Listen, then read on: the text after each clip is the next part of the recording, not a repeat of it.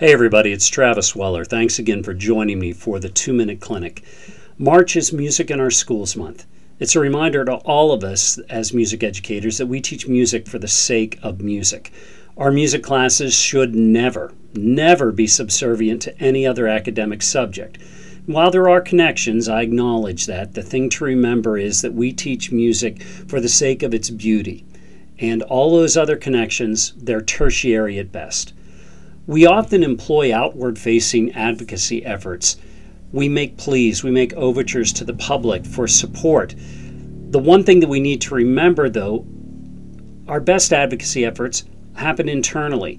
If our teaching is solid, and that's a very critical point, then advocacy efforts become a lot easier because the quality of our process and the eventual product that is heard and seen by families, community, and stakeholders speaks for itself.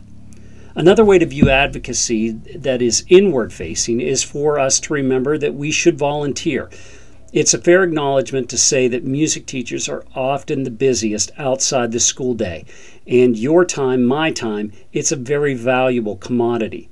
But remember that as we make time to volunteer for committees or serve your school on non-music related projects, you are the voice of the student in the arts. Ultimately, demonstrating your investment in the success of all students in the school helps us, and it tends to influence the administrators and their perception of our music program. For us, music is our world. For the administrators, it's a small part of their day. They certainly cannot give us all the support that we sometimes need.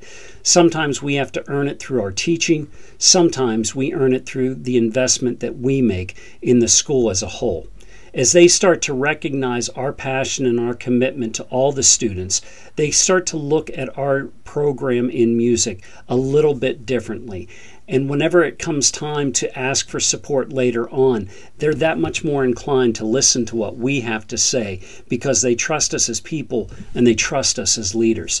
Music advocacy is a diligent watch. While we may not perceive that it is needed all the time, it can never be ignored. In every season of the school year, we have to plant seeds. We have to plant seedlings and make sure that the conditions are favorable for our students. And that means, yes, both sunshine and rain. But there's times of harvest in music advocacy, whereby we need to make use of our partnerships, our allies, and the internal and outward support that we have garnered. To those fighting that good fight each and every day to better the musical lives of your students, thank you.